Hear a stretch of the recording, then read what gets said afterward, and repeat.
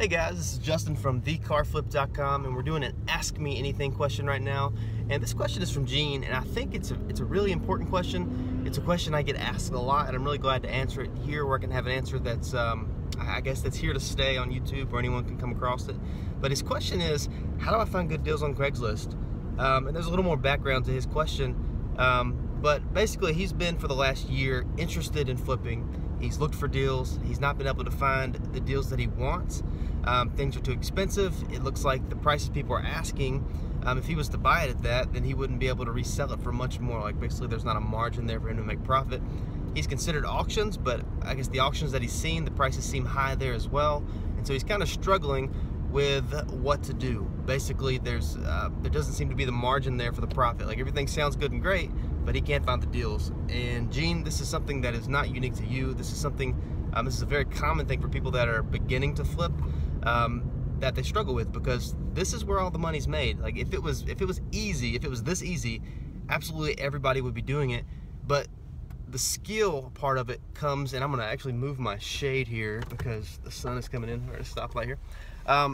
The skill part of it actually comes in to the buy itself. Everybody you know, I would imagine everybody that you know that has a driver's license has probably sold a car at some point. I mean, literally, think about your grandma, your great aunt Peggy, you know, your friend that knows nothing about cars. They've all sold cars. So if selling isn't the difficult part, then what is? And obviously it's the buy. The buy is where all the money is made when it comes to flipping. That is the most important part. Like end of story, period, done. The buy. If you don't know how to buy properly, you're not going to make money flipping. You might get lucky every now and then. Like, you know, we all know somebody that bought a car and sold it and made money, and they thought they were, like, you know, the biggest, baddest thing ever, but they just got lucky, right? Like, what do they say? A blind squirrel finds a nut every now and then, or, you know, a broken clock is right twice a day. So everyone's going to get lucky every now and then, but you don't want to just do one every now and then. You want to consistently make money over and over and over again. That's the game of car flipping. It's consistently doing the same thing over and over and over again. So when we buy a car, I have one hand with my camera here, so I've only got, you know, one hand free. Our profit, let's say what we buy is down here where my thumb is, and the sale is up here where my middle finger is. That middle section, that's our profit margin. That's the profit. That's where the money's to be made, is in between the buy and the sell. So obviously we want to buy as low as possible, and we want to sell as high as possible. And there are certain cars that do well at creating that margin. And a lot of times those cars are maybe something that needs a little work. Maybe it needs a little this, a little that, or maybe it's a car that someone doesn't understand the value of. A lot of times I'll buy a car from someone that it was a one-owner car and they just want to get rid of it. They don't understand the value. They paid $30,000 12 years ago, and to them it's just sitting in their driveway. They just want it gone, and they ask $2,500. I come in and offer 17 and get it, and then sell it for 4. So they didn't understand the value. I did, and I got to make the money because I understood the value.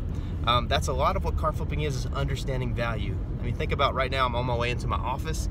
It's a Saturday morning, and I'm gonna pass several gas stations along the way. I think gas around here, and there's not one in front of me right now, but I think 207, 211, somewhere in there is what gas is going for North Carolina right now. And so there's several gas stations that I'm gonna ride by. Right now, I'm on just over a quarter of a tank, so I really don't need gas. But if I pass the gas station and it was $1.49, what am I gonna do? I'm gonna like turn around, I wanna make a U-turn, I'm gonna like jump the median to get to that gas station because I need gas. Yeah, I'm actually passing one right now. It's 209. So the same thing is true if I pass a gas station and it's 307. If I'm at a quarter of a tank, I'm probably gonna wait till tomorrow until I pass that other gas station where it's 209. I'm not gonna go out of my way to buy the gas that's overpriced. Same is true with cars. I'm gonna turn my heat off because it's actually getting kind of warm in here. I'm not gonna go out of my way to buy a car that is overpriced. I'm not gonna go out of my way to buy a car that is priced at the market. I don't wanna buy a car that is worth what they're asking for. I need to buy under what it's worth so I can make the profit and sell it for what it's worth. So you've got to be able to understand that margin, and that just comes with time. The more you scan Craigslist, and you wanna scan specifically, depending on the price range. If you're looking to buy cars under $5,000, only look at cars $7,000 and below. And so that being said, you know, if you want to spend $5,000, I would be looking at cars at $7,000 because maybe you can talk them down to $5,000. So you want to be looking at cars in the space that you want to be. Don't worry about the $10,000 car or the $13,000 or the $50,000 car. You only need to be looking at cars that you're going to be potentially flipping.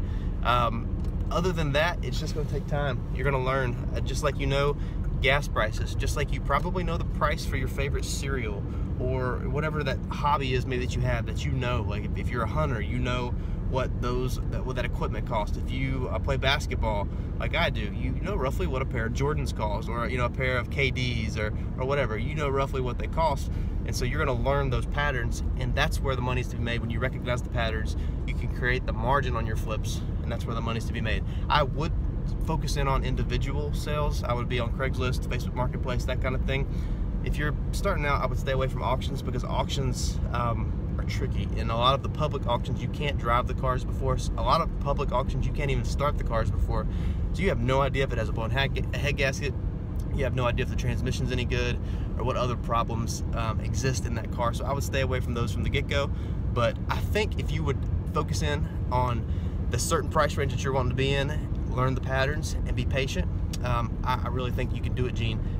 One other quick tip that I do, a lot of folks see the deals, and they call on 3, and people say no, no, no, and they're getting no's as they call, and it gets kind of I don't know, it gets kind of tiring to go through that same conversation over and over again. What I do is actually text a lot. I'll text offers. I'll text 10 offers maybe every time I scan Craigslist. I'm just scanning, and I'm offering what I would have to pay for that car for it to be worth what I'm going to sell it for. So if someone's asking 3, I think I can sell it for 35, I'm offering 15. I'm trying to create that $2,000 margin. So go through Craigslist, scan, send a text like this. This is my money text. This works better than anything I've used. If you find something better, let me know, because I'm definitely up for that. But I'm just telling you what's worked for me. I'll send a text, and let's say we're looking at a 2005 Chevy Trailblazer. I'm gonna say, I'm gonna have cash. If I'm gonna buy something, I'm gonna have cash that day. I don't have to go to the bank. I'm ready to roll. I'm gonna say, could you take, or I think actually the way I word it is, any way you could take, let's say they're asking 35. Anyway, you could take, what would I probably offer 18. Anyway, you could take $1,800 cash today for the Trailblazer, ? Send. They're gonna get it. They're gonna say yes or no. 10 people might say no, but all you need is the one yes to create that $2,000 profit. If you do that enough times, I guarantee you're gonna find a deal. And I think you'll start to learn the patterns along the way.